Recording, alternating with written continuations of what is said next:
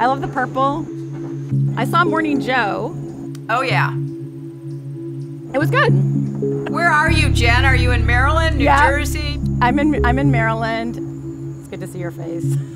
I'm so happy to see you. I wish we were at a concert somewhere, but, you know, this will have to do for the time being.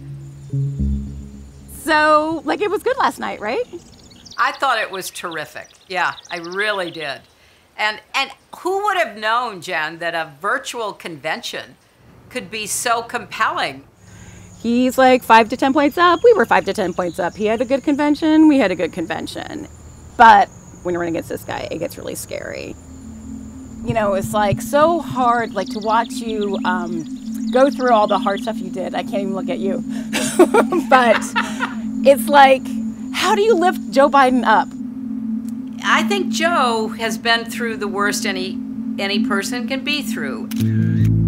He's got a real solid basis on which to deal with the slings and arrows that are going to come his way. There's no doubt about that. Joe has to present himself as he did last night. He was strong, he was, you know, compassionate, he looked great. But I know they're going to come after Kamala so viciously. As a former DA, a former Attorney General, she can handle it. But until you're in the eye of the storm, you don't really know.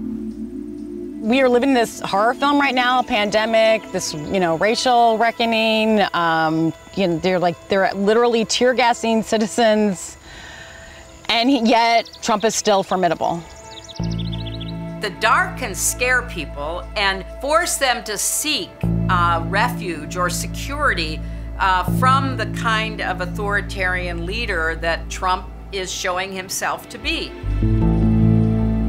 The only way they can win is by either suppressing or stopping voting, or outright intimidating people into feeling that they have to go with the strong guy to stand up against all these threats that Trump is going to gin up to scare people.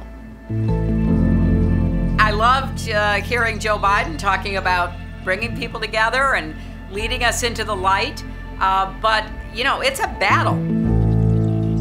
And fear is really powerful.